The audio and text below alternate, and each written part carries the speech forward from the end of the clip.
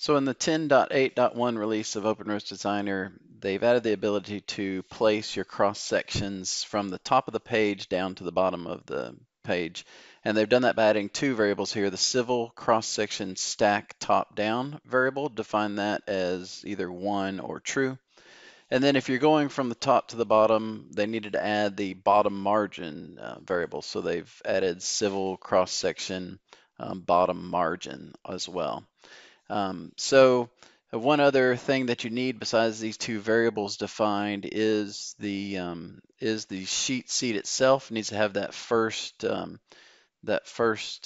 section, or the first name boundary in the sheet needs to be up at the top, and then it's going to follow the spacing requirements down to that bottom margin there. So here's a picture showing that first name boundary up at the top of the sheet. And again, these requirements, the requirements for bottom margin and the requirements for this first name boundary being at the top, these are only for 10.8.1. By the time we release 10.9 of OpenRoads Designer, there'll be no need for a change in the sheet seed. You can just have one with your clipping boundary at the bottom, and it'll know if I'm going from top to bottom just to use the same values, just start at the top. So these requirements here are for 10.8.1 only. So to show how that works, we're going to switch over to the file that has our design in it. And we're going to go to the place name boundary tool. And we're going to use that drawing seed that has that name boundary up at the top of the sheet. I'm going to identify our path element here. And then we're just gonna, we don't care where we place them, we're just gonna create some name boundaries there.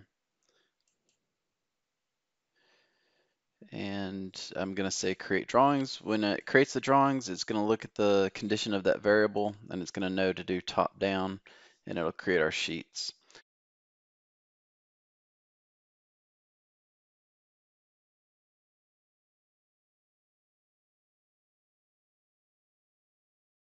We can see that the stations are increasing in value from top to bottom there. So that's what we're getting out of that top to bottom there. We'll open up this sheet as well.